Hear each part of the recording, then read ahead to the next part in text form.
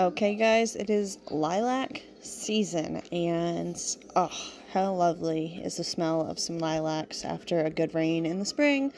Let's do some lilac and lemon water. This is super quick, super easy. So this is just one good bunch of lilac, a few freeze-dried lemon slices. This will go in the fridge and it'll taste so good, so refreshing. Now let's do some lilac sugar. I've never done this before. I'll let you guys know how I like it later on when I try it. I'll probably use it in the winter time as kind of like a refreshing, nice taste. Probably in my tea, maybe sprinkled on some sugar cookies, who knows. But I looked this up, and you just layer in your sugar and your lilacs, and you keep doing that. And then at some point you want to kind of put it out like on a plate, I think like a couple hours in, to kind of let the moisture come out of it, and then you put it back in the jar. But you can keep that in that jar for like 2 to 3 days, and you should have some nice fragrant sugar to use.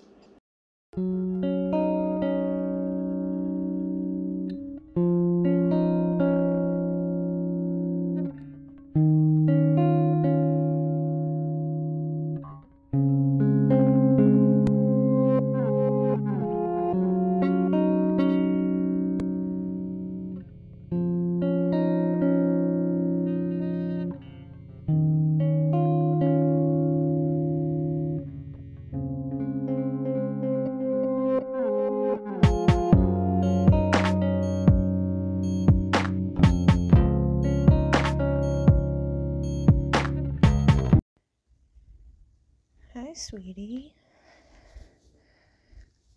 So, I don't know if she's done or not. Oh my goodness. Look at all those babies. That's crazy. Literally 45 minutes ago, she was not pushing out anything. She was just hanging out. She just jumped in there and pushed out all those babies like it was nothing. That is a lot of babies. We are finally getting some sun. As you can see, it's very nice out today. I'm just checking on everybody. I just filled everybody's waters. Hi, babies. We have the weaning pen going on over here, a rotational grazing pasture we just took that little goat kid out from the pasture with his mom this morning, actually, and he seems to be handling it very well.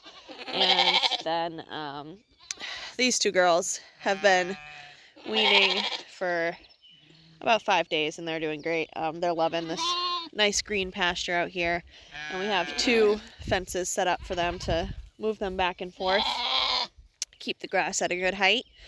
So just filled everybody's waters. I just gave the pigs some water like on the ground in the low parts of their pens so that they can have places to lay. Pigs don't do well in the heat. They like to have water or mud to lay in and bathe in. So everybody down here has a whole bunch of water. Both pig pens have trees for shade, which we did that on purpose. That's really awesome. That's going to keep everybody nice and cool this summer. I have about another comfortable hour of work in the garden before it's going to get miserable. Our garden is very much full sun. As you can see, there's not a lot of shade going on here. The back corner gets some shade, but we actually put our greens bed up by the house where it's shaded probably 70% of the day on purpose, because we wouldn't be able to grow greens very long in this full sun down here once we reach May, June. But it's gonna reach about 80 today. I know that's not like super hot for anybody watching from the south, but up here some of us get a little cranky above 75. So I don't do well in the heat. My body doesn't do well in the heat, so I gotta get out here and get stuff done first thing in the morning, and then come back out in the evening and get more stuff done. But I've got to finish getting some stuff in this garden, because we really need to finish getting this garden done. And then you guys will get a garden tour later on this week.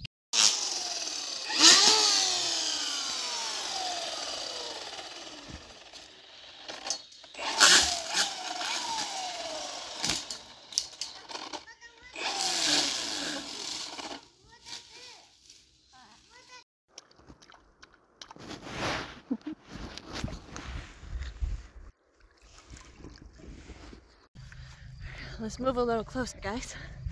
Not sure if you can actually see me from back there. Let's see. So, hang on, let me show you what's actually going on here first. So, this is what we're running into. See that? That's not good. And we had a little bit of it on the new blueberry bush that we just put into. So I did spray that too. I'm just hoping. These are really old, neglected trees. So, I'm not surprised to see some disease, but I'm really hoping we can get rid of it. So let me actually explain to you guys what's in this sprayer bottle. I didn't actually say what was in it. It's just water and vinegar. It was like 1 gallon of water to like 2 tablespoons of vinegar. I went a little heavy on the vinegar because the fungi is so bad on these trees. But that's it. That's all that's in it, and it's supposed to work. Okay, so for the branches that are closer to me, I have it on cone. But I'm going to go ahead and switch it to stream to reach the higher up branches and just try to get them as best I can. This is a really tall tree for an apple tree. Again, they weren't pruned diligently, so they just they got too big, and we're just trying to save them as best we can for as long as we can while we wait for new ones to do their thing.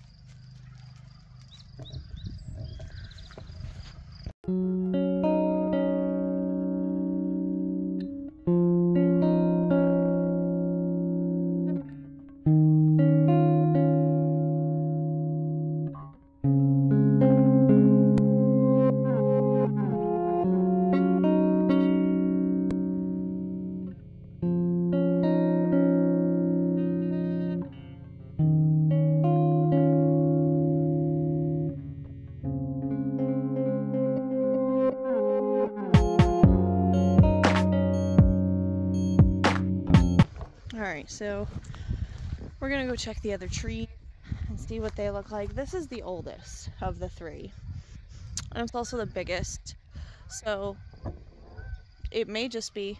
Oh, we got geese coming in. See if I can turn you guys so you can see them.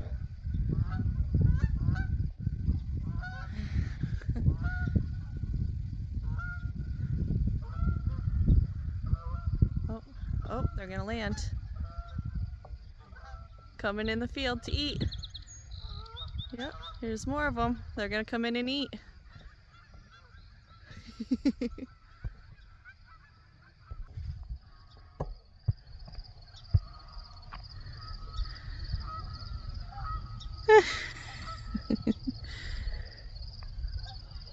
Alright, so we'll move slow so that we don't scare them off. We want them to like it here and eat, and not just because we hunt geese in September.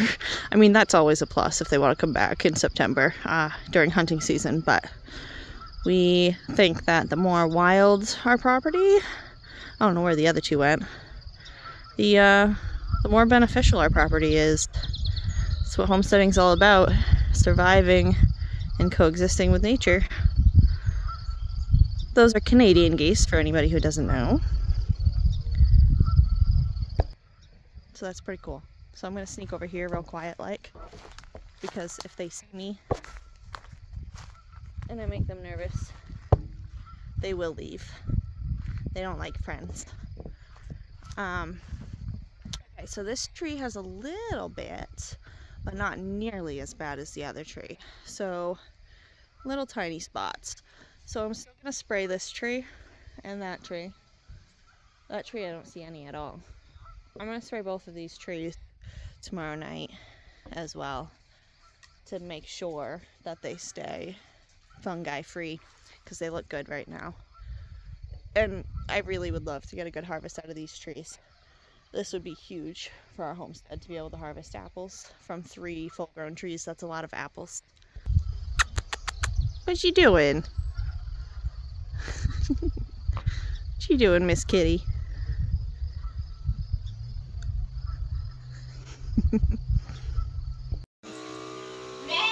Oh, it's so dreary.